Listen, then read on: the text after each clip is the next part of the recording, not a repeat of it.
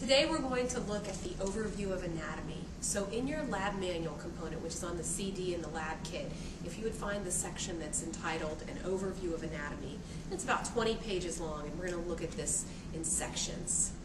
So to begin, you need some materials, and it's pretty simple.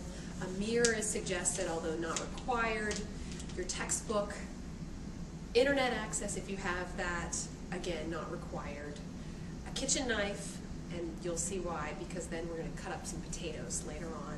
Some paper towels, and if you have access to someone else in your house, a volunteer to help you discover some of the anatomical position and landmarks that we can find on the human body, and a marker also. So those are the materials that you need, and it is listed in your guide, so I'm going to give you a little overview today. Anatomy and physiology, those are two terms that you're going to hear quite a lot in this course, and so we need to think about the difference. Anatomy would be the location or the landmark in the body, and physiology would be how that works, and you'll see that there's a theme that form follows function.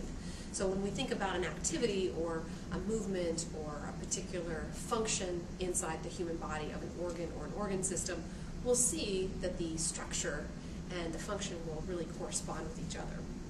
So they show you an image of an MRI, a magnetic resonance image of a human knee, and I'm sure you've heard about having knee replacements and things. Now, certainly we're not going to do a knee replacement after this course, but we need to have some basic anatomy references or anatomical references, and the first thing we want to discover or talk about is anatomical position. So we use anatomical position in order that we can discuss and describe a particular situation with each other, and we know that we're all talking about this in the same way. And this might be particularly useful if we are doing something like a knee replacement or a surgery, so that we always understand left and right, and of course those things would have their own details. But the anatomical position of the human body is standing. So it says erect with the feet shoulder width apart, so you can try this at home. Your toes, of course, are pointing forward. Your arms are by your sides with the palms forward.